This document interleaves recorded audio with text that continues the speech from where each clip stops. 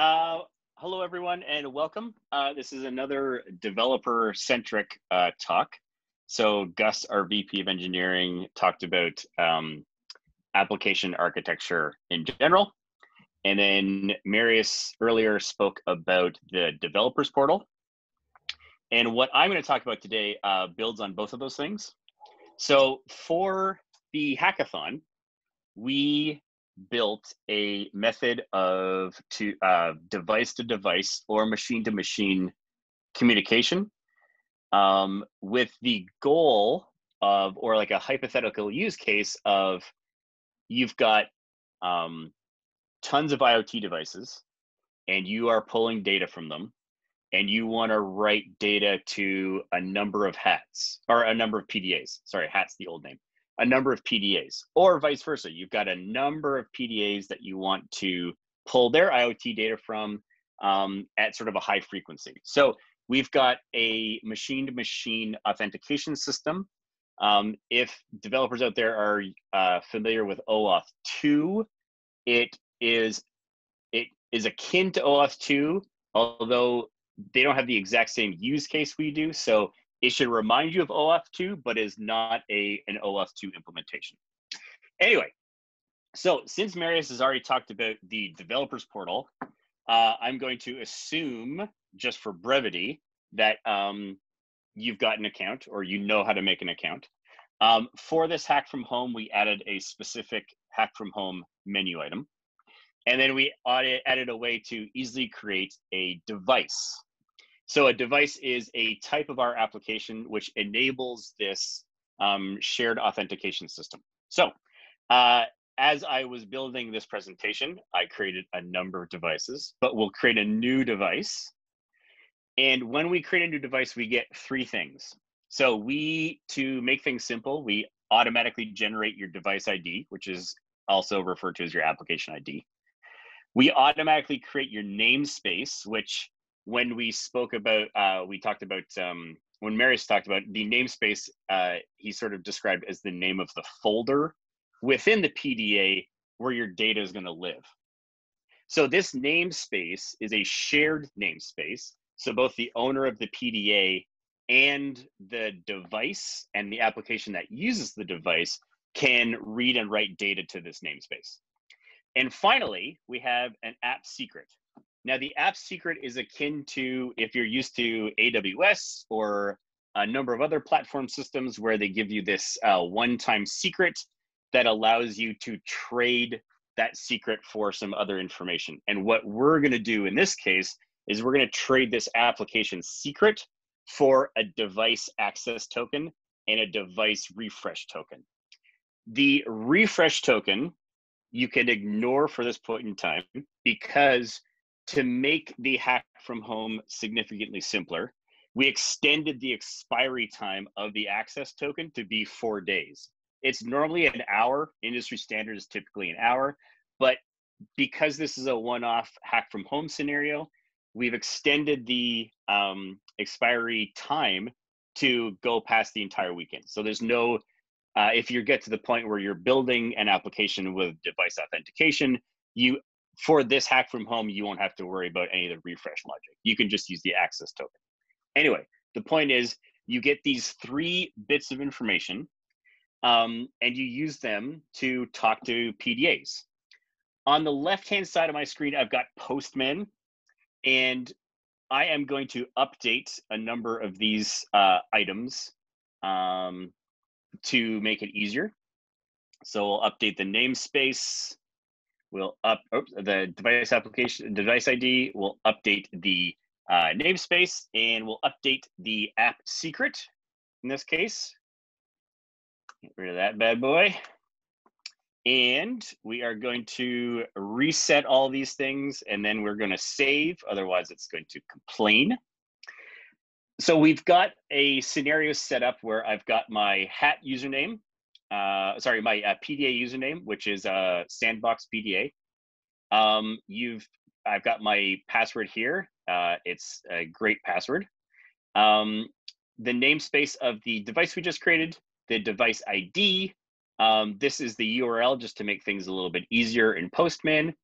And these items that are not filled in, we're going to fill in when we actually execute some of these API calls. And finally, we've got the app secret. So we're gonna close that bad boy, get him out of here. The dedicated, get that out of here. So the first thing we need to do is we need to tell the PDA that we want to enable the device on that PDA. So how you can do that is first by getting your access token. And sorry, let me pause for 1 second. This is all outlined in the docs that we created for Hack from Home. So there are a number of steps, including creating your developer account and creating your device. What I'm about to show you, which is connecting your PDA to a device. And then the third step is how you use that access token to read and write. So if you learn better from reading, then it's all right here. So just head to docs.dataswift.io and then click on the Hack from Home header. So we've got the scenario now where we know our PDA address. And what we want to do is we want to enable the device on that PDA. So first things first, we need an access token. Well, why don't we follow along? That's probably a good idea. We can follow along. So the first thing we need to do is we need to get our access token. So we do that by sending an API request with our username and password as headers. And we get this access token back, which is an access token on behalf of the user. So I have a little bit of code here that pulls out this access token and sticks it in an environment variable. So when I want to add the device to the PDA, and I can check to see if I've got the right, device. It ends with QW. This one ends in QW, which is great. So now I've used my user token to say, hey, I want to add this to this device to my PDA. Send that along. And down at the bottom, we're like, okay, setup is true, enables true, active is true. That's great. That's what we care about. Behind the scenes, we have an authentication service that manages the membership to each one of our devices. What we talk about in the documentation is your keyring, which is down here. So your keyring is what you get when you trade your application secret for an access token. So my application secret is the one that we just created in the dev portal.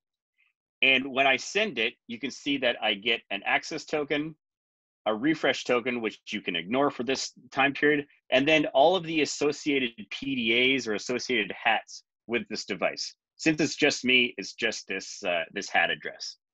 So now that we've got an access token, we can write data to the PDA in the namespace that is defined in the device, which is that, in this case, it ends with DEG. So I've got the access token from the keyring, I've got my PDA URL, and I've got my namespace, and I've got a JSON body that we want to write. In this case, the brand is Fender, the model is Stratocaster because I'm writing to the guitars endpoint within the device namespace. So if we send that along, what we get back is exactly what we'd expect. We've got the body of the body that we care about.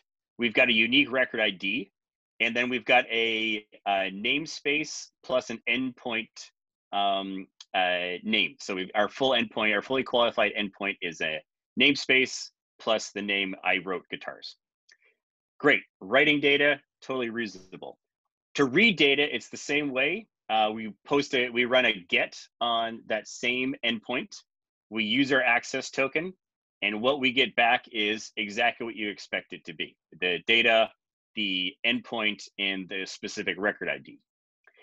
If you would like to update that specific data, you send a put, and what you do is a really simple way is the data that was just sent to you, copy that, and copy that into the body that you're going to overwrite. So let's say I don't like Stratocasters, I like Telecasters. So now I'm updating this data. I'm referencing it using this record ID. It's got the same endpoint as you expect. Send this along. Oh, one mistake there. Did I not update?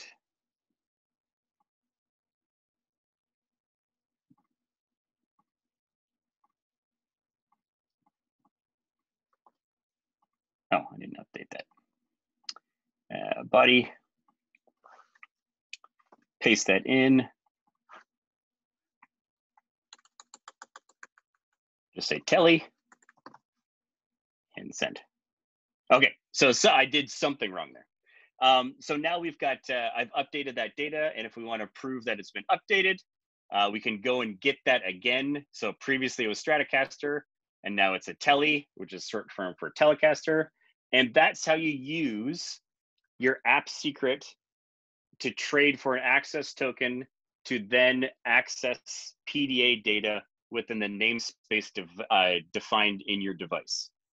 So I think that wraps up the demonstration.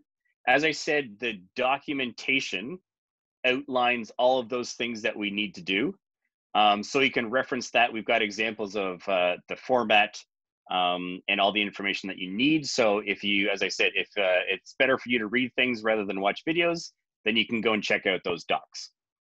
I think that wraps it up. So if there are any questions, I'm happy to field them. Can I check for questions? Thanks so much, Ty. Yeah, if you go down, there's a Q&A tab. No questions so far. Okay, great. But also, if you have any questions for the developers or Ty in specific, there's the Dev Talk channel that you can also always use. Exactly. Someone there. Don't distract me too much because I'm also running a project and I want to make sure that we win.